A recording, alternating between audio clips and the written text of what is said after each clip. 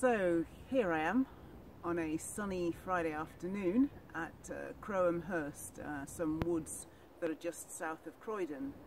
I actually set off on a gravel bike ride. Yeah, it was just meant to be a nice local ride, one that some of the newbies might want to copy. It's just a short local loop, and it's not particularly technical, something that you can get done in about an hour and a half. So I actually set off from Crystal Palace area, an area known as South Londo-Croydon Nature Reserve. There's some nice trails to ride there, and I went across from there and then through some residential streets and some fields, just some sort of playing fields, to go through a slightly technical part known as Pinewood, and that then got me into Shirley Hills. So yeah, I sort of did a little stint around there.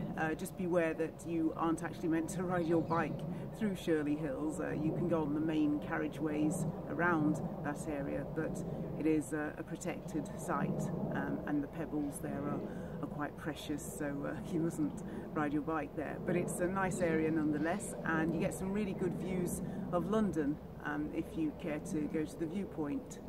And anyway, so now here I am in Croham Hurst. This is a site of scientific interest, so again it's a protected area. There's one bridleway that is quite easy to ride, and again, stick to the bridleway and then you'll be fine. Just don't go on the paths. Anyway, I think I'm ready to turn back home. I've got a slight hill to go up. Hopefully I'll be able to ride it, and then I'll go across Lloyd Park, back through Croydon and then to Crystal Palace.